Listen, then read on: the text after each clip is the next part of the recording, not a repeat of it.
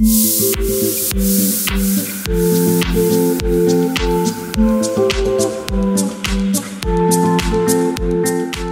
everyone, it's Christina. Say hi, Mira. I love you.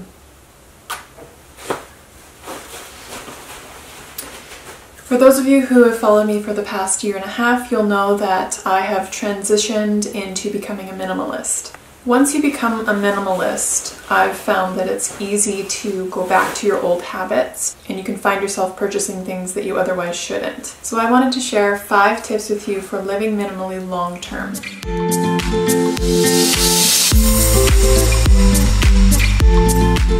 So once you've called your items and say, actually, you know what, I need an item to purchase, make sure you do your research before purchasing that item. For example, I needed a new pair of black heels for my wardrobe, so I did some research on what kind of black heels I needed suitable to my lifestyle. I researched things like comfort, quality, longevity, and how often I would be using that item. Then after my research, I went to the mall and tried on the pairs of shoes that I did my research on. I walked in them for a while and asked a lot of questions before making my purchase. My research resulted in me purchasing my first pair of Manolo Blahniks. So these are a very simple, classic black kitten heel shoe that I use all the time.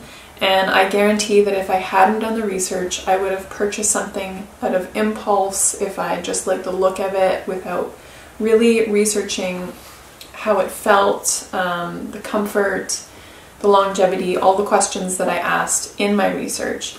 I guarantee I would not have purchased these shoes if I didn't do my research beforehand. And the other good thing about doing research before you purchase something is it prevents you from impulse shopping. People who impulse shop more often than not regret what they purchase later on. My second tip is to invest in your items. I'm a big believer in purchasing items that are high quality so that you don't have to repurchase them later on. It is important to note that not all expensive things are made well, and at the same time, not all inexpensive things are not made well. Tip number 3 is to take care of your items. As soon as I purchased these, I went to a cobbler and had the cobbler put a rubber sole on the bottom so that the leather wouldn't wear. I also regularly clean and polish these shoes. If you take care of the items that you have, they'll last a very long time. Tip number 4 is pay attention to what makes you happy. Don't purchase something just because you feel like you have to or it's what all the other minimalists are doing. Minimalism is a very personal experience, in my opinion, and you can make minimalism whatever you want. A lot of minimalists, for example, are neutral lovers, neutral color lovers.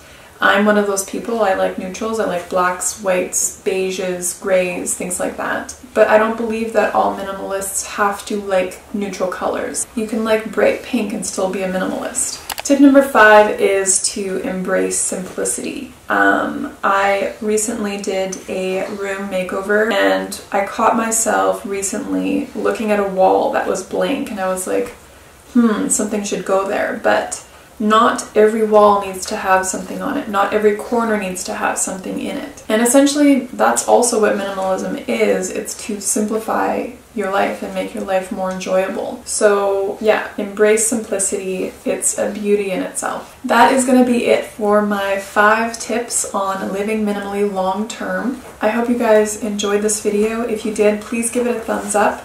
Also make sure to follow me on Instagram and Twitter and make sure to check out my blog as well. I'll see you guys in my next video. Bye!